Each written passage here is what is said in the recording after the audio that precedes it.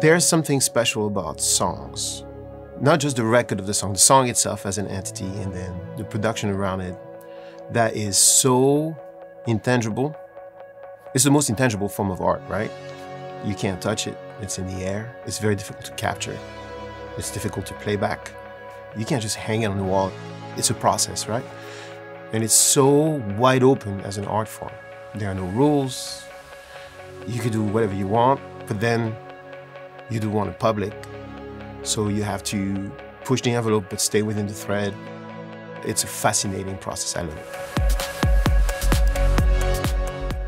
What I strive for is to create visuals from the music. The fun thing for me is to try and make things feel solid.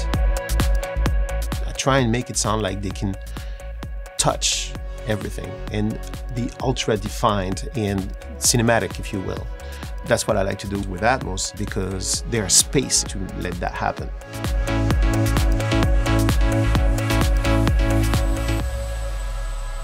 Mixing for Dolby Atmos music is basically the physical version of what we've strived and learned to do in stereo for decades.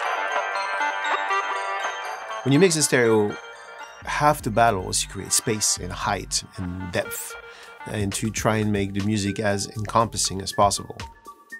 With Atmos, if you want something to be above your head, you take the pattern, you put it above your head, and it's solidly above your head. You don't have to trick it.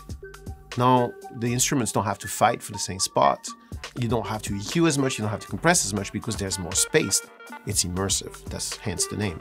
So obviously, that brings endless opportunities, right? What do I do? Where do I put the bass drum? Where do I put the vocals? Do I put the vocals behind me?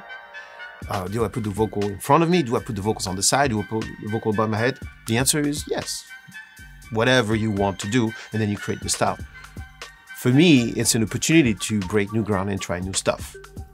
That's what I find the most exciting about it. The other thing that I find very exciting is that because of format reasons, there's no loudness war to be had, which means the music can breathe again.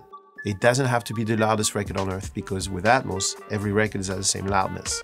You make the best possible sounding record, you adhere to the standard, and the system is designed to be a level playing field, and that's wonderful.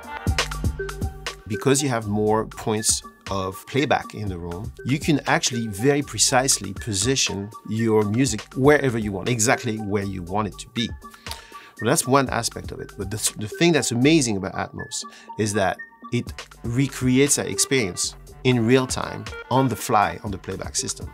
And that's where it supersedes any other immersive format, meaning that if you're gonna take my file that I made here and you're gonna play it in your car, and you have 14 speakers in your car, that file is gonna give you the full experience in the car.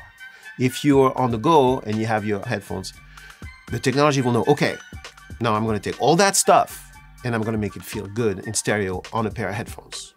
That is the magic. That is what Atmos is all about. It's about creating one master file for your piece of music and letting the technology render it and create it, adapt it to the playback environment. It's not a static format. It is a dynamic format, meaning that it keeps getting better over time.